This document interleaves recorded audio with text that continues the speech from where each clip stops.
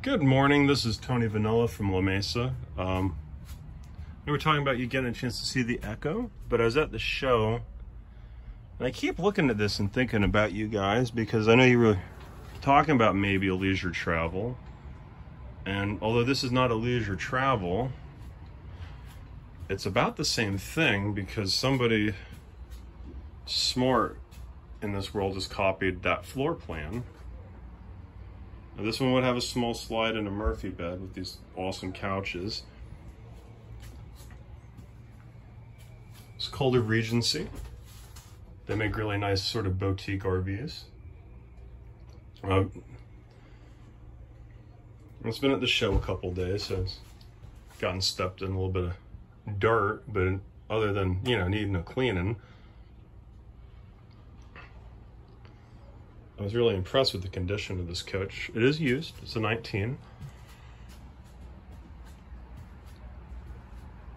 I don't have the extra hands to do the whole bed setup with you, but you can kind of see you have a table that comes down. So you have a dinette, and then this bed will come down. You unhook those and those, and you'll have a nice, pretty much a queen equivalent.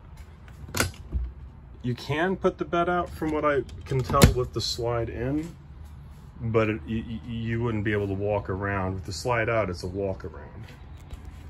And then the TV does sort of go into that cabinet. It's on its elevator, which is nice if you want to look out your window instead of look at a TV screen.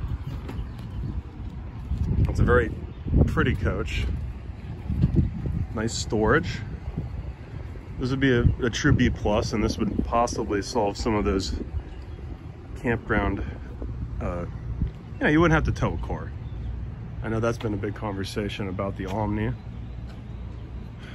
We don't have these up in Port St. Lucie at all. So the downside is the coaches you really want to see are going to be going back to Sanford this week. And this may not make it back because it is a desirable floor plan.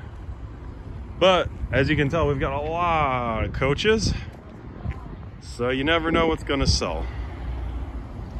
And it did rain us out yesterday. Oh, we still did 16. So, you know, even on a rainy day, these shows are very effective. But just to give you an idea, thank you very much.